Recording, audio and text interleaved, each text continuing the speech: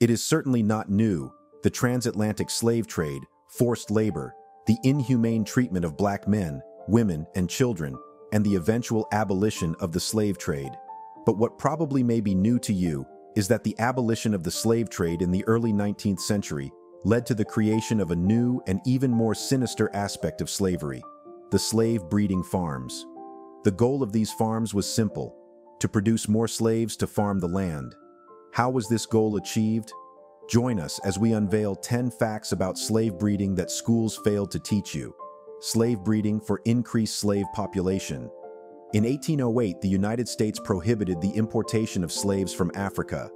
Despite this, in the antebellum South, where slavery was prevalent, the reproduction and life cycles of enslaved individuals were crucial concerns within plantation communities. Enslavers often likened enslaved people to livestock, such as cows, calves, horses, and pigs. In a demographic landscape where African men outnumbered African women, slave reproduction was understandably limited. Additionally, cultural practices from Africa, exceptionally extended breastfeeding, inhibited conception among black women. Combined with high infant mortality rates, this led to a significantly low rate of slave reproduction. Furthermore, the importation of Africans saw a higher mortality rate among women than men, resulting in a scarcity of women in local slave societies. With slave women unable to produce enough children to maintain, let alone increase, the slave population, and plantation owners resorted to encouraging forced sexual relations. Moreover, the high death rate among slaves necessitated the replacement of losses, prompting owners to push for childbirth. Typically, enslaved women began childbearing around the age of 13, and by the age of 20, they were expected to have borne 4 or 5 children. Slaves bred as commodities and wealth. Another of the 10 facts about slave breeding that schools failed to teach is that slaveholders actively encouraged their enslaved property to reproduce by cajoling, threatening, and coercing them into intimate relationships. Plantation owners saw enslaved women as a means of increasing their wealth and power, perpetuating the practice of forced breeding throughout the country. With little to no recovery from birthing, within 6 to 12 weeks, a slave could be pregnant again. To encourage childbearing, some population owners promised women slaves their freedom after they had produced 15 children. One slave trader from Virginia boasted that his successful breeding policies enabled him to sell 6,000 slave children a year. Enslavers then either sold or exploited the children born of these sexual relationships for labor, earning themselves a profit. In this way, enslaved women were both producers and reproducers of slavery, and these children also grew up to unwillingly follow in their parents' footsteps. Slaves breeding farm promoted slave family orientation and protection. Slave families provided love and companionship, taught values, offered solace, imposed discipline, constructed histories, bestowed identities, and generally gave the enslaved a space in which they could assert themselves. However, by age 5 or 6, most enslaved children had witnessed or even experienced family separation. It is clear that enslaved people did all they could to maintain their family units, and they often had to make difficult choices. Slave parents often raised their children to understand that their bodies were considered commodities despite their humanity. Most young girls approaching puberty knew that their bodies were the focus of financial calculations, negotiations, and under-the-table deals.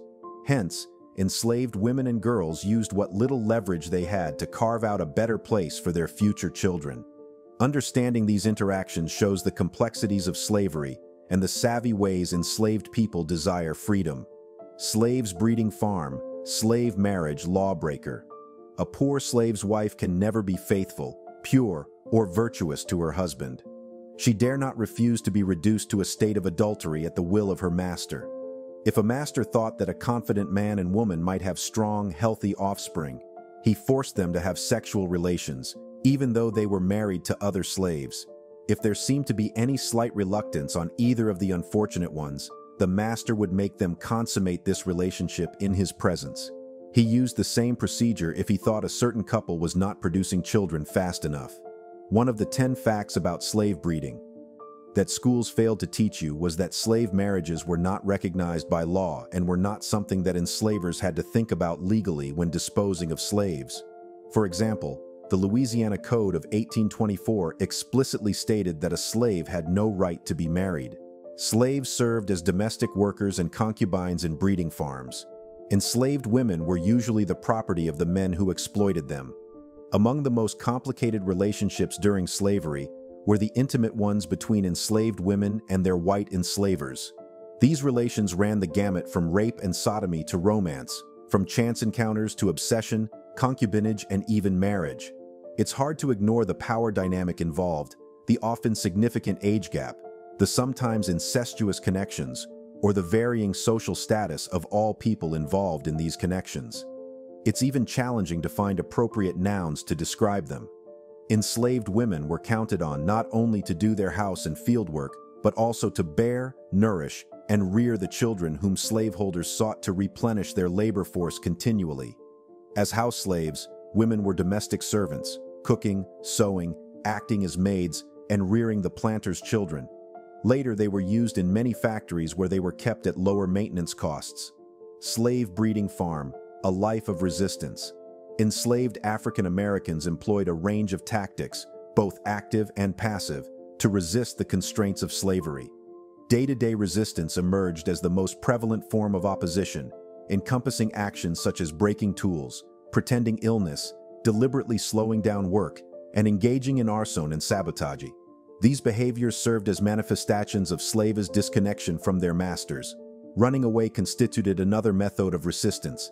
Many slaves fled only short distances and did not aim for a permanent escape from slavery. Instead, they temporarily withheld their labor for economic negotiation and bargaining. Some fugitives sought permanent liberation from slavery, while the Underground Railroad to free states often comes to mind. Many runaways headed southward to urban areas or sought refuge in natural settings like swamps. Frequently, these escapees were relatively privileged slaves who had experience as riverboatmen or coachmen and possessed familiarity with the world beyond the plantation. Male slaves suffered buck-breaking violence. If there is one tool that was more brutal than whips and guns during slavery, it was rape. Vicious and animalistic rape of enslaved Africans in America. Apart from women, men were raped.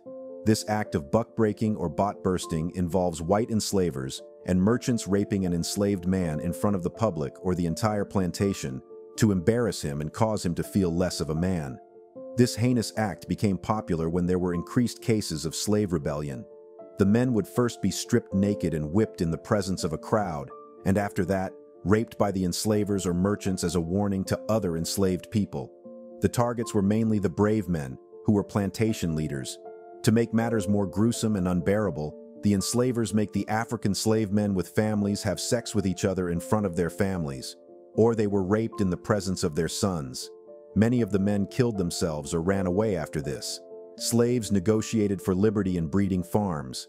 No negotiation had higher stakes than when an enslaved person tried to buy themselves or their loved ones out of slavery. Unless an enslaver was desperately in need of money, power lay squarely on their side, and there was little an enslaved person could do to change the calculation. Several generations could spend their lives trying to purchase a release from bondage. After negotiating a price, the enslavers could have upped their price. The outcome of freedom deals rested on two exceedingly difficult things. First, their enslavers' promises, which were subject to changing self-interests, and the optics of control they needed to display to others they enslaved. Second, those eyeing a way out of enslavement needed hefty sums of money, a huge hurdle. Hence, negotiations during slavery took on many forms. Sometimes they were successful. The vast majority were not. Slave cultures were disrupted in breeding farms. The institution of slavery usually tried to deny its victims their native cultural identity. Torn out of their cultural milieus, they were expected to abandon their heritage and to adopt at least part of their enslavers' culture. Nonetheless, studies have shown that there were aspects of slave culture that differed from the master culture. Some of these have been interpreted as resistance to oppression, while other aspects were survivals of native culture in the new society. Nevertheless, relatively few African social practices or plastic arts survived.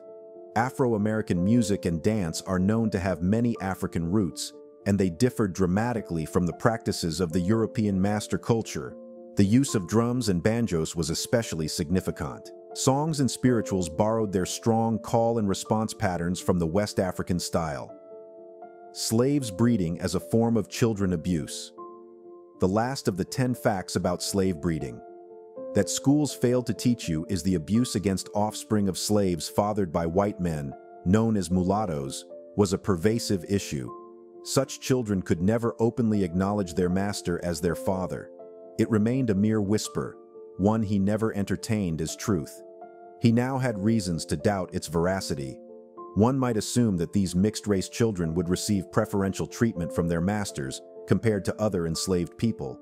However, the opposite was true. A man who would enslave his kin couldn't be relied upon to show compassion. The mulatto child's presence served as a constant reminder of the master's transgressions. Even more distressing was the perpetual offense such children posed to the master's wife. She detested their existence, and a slaveholding woman's disdain knew no bounds. And when white women expressed disapproval, the consequences for the victim were severe. Kicks, beatings, and lashes were inevitable.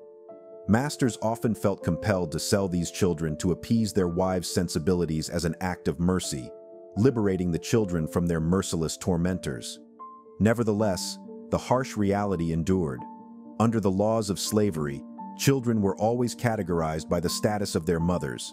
This system facilitated the appalling exploitation by cruel slaveholders and their morally bankrupt relatives, perpetuating sin for profit. Although slavery may no longer be a thriving topic, how many of these 10 facts about slave breeding have schools failed to teach you? It is essential to acknowledge the deep-seated racism and exploitation that underpin these practices and work towards dismantling systems of inequality and injustice that continue to affect Black Americans. As always, don't forget to like the video, subscribe, and share to inform more people about the reality of Black people. Thanks for watching.